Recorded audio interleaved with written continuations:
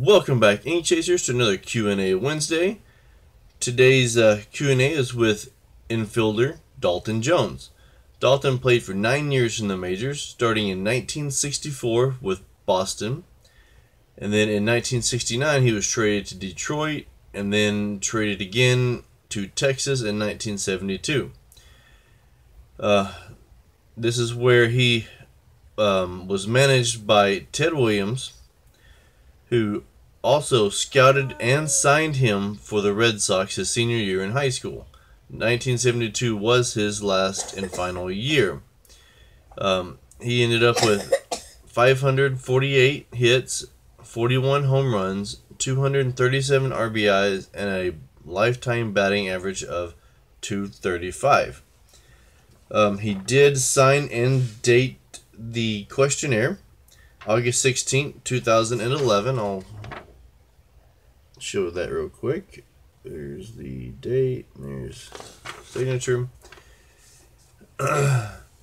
He also signed my cards. Everything. He always signs with ballpoint pens. So this one is a 1968 Topps.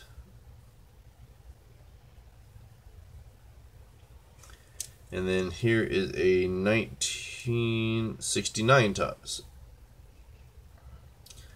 I also have a 73 Topps. The only, I believe that's the only card with him on the Rangers, but the pen wasn't holding up very well, so you can see the indentation, but there's barely any ink on it. But let's get right into these questions. Okay, what was your favorite stadium that you had played in? Fenway Park, Boston. Who inspired you to play baseball? My dad. If you did not play baseball, what would you be doing for a living? Carpenter. When you were not playing, what did you do in your free time? And I guess maybe here he didn't understand the question because he says, I am retired. Number 5, what is your favorite book? Question mark. Number 6, what, if anything, do you collect? He collects NAs. I guess not applicable.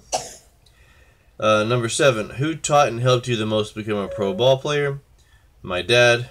What was your favorite team to play for? Red Sox. Who was or is your favorite player? Ted Williams. What is your most memorable game? Game-winning home run against Detroit late 1967. Alright, I'll do the slow roll, and as always, if it's not slow enough, feel free to pause.